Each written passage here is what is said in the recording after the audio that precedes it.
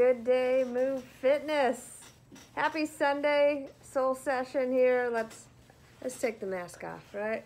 How you guys liking these things, huh? It's a little tough to get used to. They got, man, pluses and minuses, right? It's all about adaptation, changing, adapting as human beings, as partners, in relationships, in business. It's all about that adaptation. And and what we say and what we do. My name is Chancey. I'm going to be doing your Sunday soul session for today. Thank you for joining me. Beautiful day today. Oh my gosh, how many blessings are out there right now. Tons. And that's one of the things I kind of want to focus on today is things that are coming out of our mouth, things that we're saying, things that we're doing, how that truly affects us, because it's really, virtually impossible to conceal who we are. Like, our words will eventually reveal exactly what's stored in our hearts and in our minds. And while we're not always aware of it, right, every time we say something, it says something about us.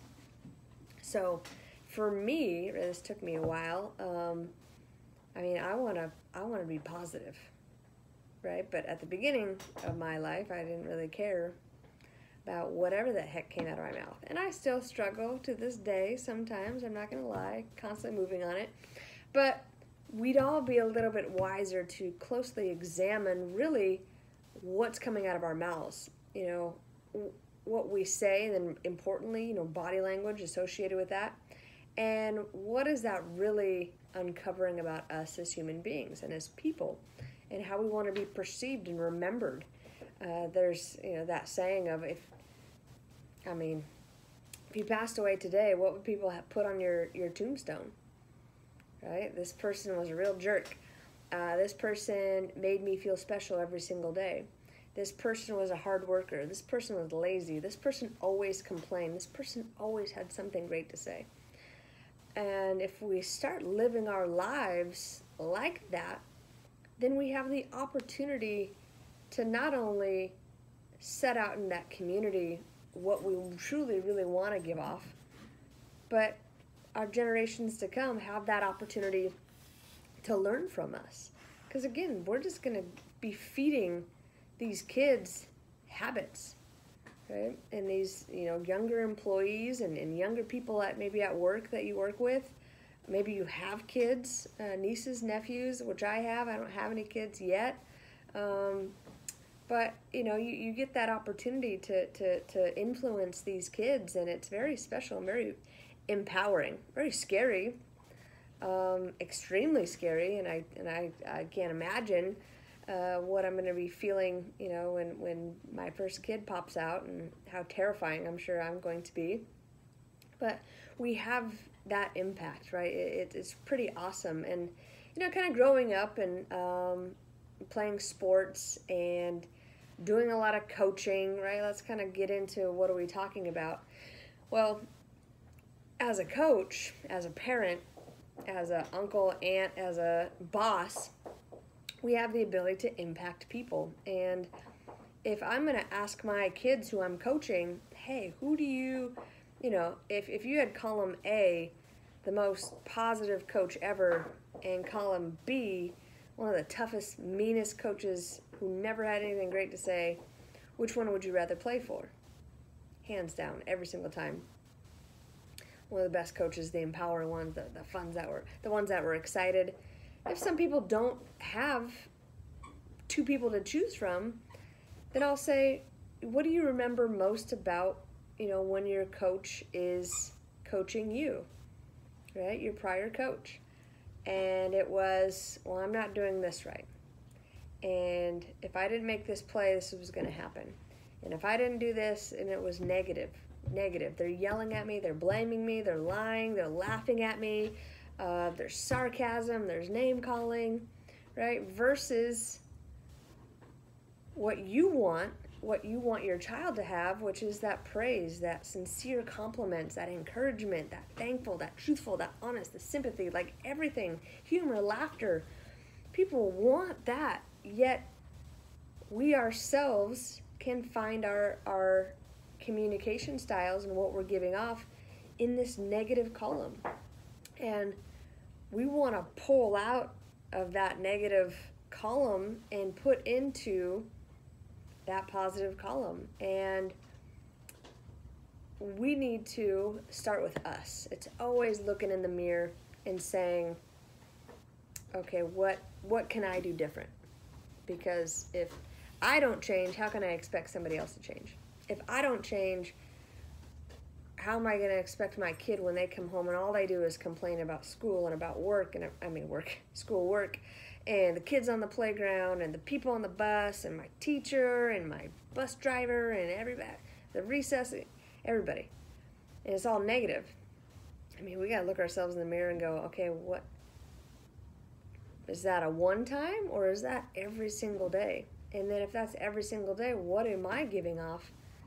Right? Am I at home complaining about my boss? Am I complaining about my spouse? Am I complaining about my neighbors? Am I complaining about the dog? Am I complaining about other kids? Like, what am I complaining about constantly, day in and day out? Is that what they're overhearing, is that gossip and that complaining? And, you know, it took me a long time to really learn the importance of, you know, kind of gracious, I'll say that with a smile, because there's not a whole lot about me that is graceful, but gracious language, and I'm still learning. And when I started to improve myself, thought process and the words that came out of my mouth, I really noticed a lot of empowering, empathetic mentors, employees, people, friends who wanted to be more near me, who wanted to be closer. And, you know, and don't misunderstand having to confront people, and you got to have sometimes the hard truth and express your emotions. But really what comes out of your mouth truly, again, reveals everything that's in your heart. And if you don't feel like right now that's going so well, you have the opportunity to, one, be aware of it, and two, proceed with change. Change that mindset, right? We've done tons of journaling together over this entire pandemic. We've done tons of building relationships or letting go of relationships. We've talked about, how to let go of negative influences in your life, and tons of stuff. And I mean, at this one, it's just gonna 100% come down to you looking in that mirror and going, what do I want to be remembered by?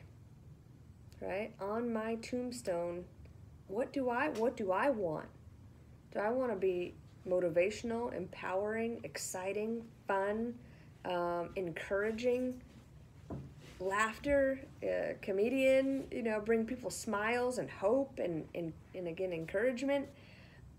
Or, do I want to be a hard ass? Do I want to be negative? Do I always want to find the wrong in everything? Am I going to bring people down so I can bring myself up? Or am I going to bring up so many people and help them get what they want that eventually I'll get what I want? And I can't say that that's my quote. That is I believe that's Jim Rohn that said, if not, it might be John Maxwell. I think it's Jim Rohn. If you get enough people what they want, you will eventually get what you want. And, saying what you say, what you think, what you do, it tells all about who you truly are. And you can't fake it forever, right? I definitely know some people in my life currently that try and fake it with other people. And then what they say to me behind closed doors in small groups, oh my gosh. I mean, even when they try and fake it, like, people know when you're being fake. People know when you're not being true to who you are, right? They understand that. It eventually that cream rises to the top, right? You eventually get exposed for who you truly really are. And again, man, if that's surrounding you like it's, has surrounded me before, you got to get out of that. Because, those, like in our prior conversations, man, those negative influences are really going to start dragging you down. And your mind's going to start changing. So, you got to change. So, you guys, I hope you're still journaling, right? Every morning, every night. Sunday is your opportunity to look back on the week, what went well, what didn't go well, and then set yourself up for a great week. And again, we're not going to go over the journal today. If you guys have questions on the journal or don't understand even what I'm talking about, we just have been going over journaling in general. I use a specific one. You can check our previous Sunday soul sessions and find out exactly what I'm talking about. Head back to early March, and you can start from the beginning and watch these short little, 10 to 20 minute sessions where we spend time getting our mind right. And now we're going to talk about getting our mouths right. Right? If our head's right, what we say, what we do, our actions tell our entire story. And what do you want on that too? How do you want to be remembered by? So, you guys, I hope you have a great Sunday. Thank you so much for joining me. Beautiful weather. Get out there. Enjoy it. Be blessed. Stay safe. Stay strong. We'll get through this together. I promise. I'll talk to you guys soon. Thank you again so much, all those first responders, medical, military. We really appreciate you guys putting your lives on the line to keep us safe. Thank you so much, and we'll see you guys soon. Thank you.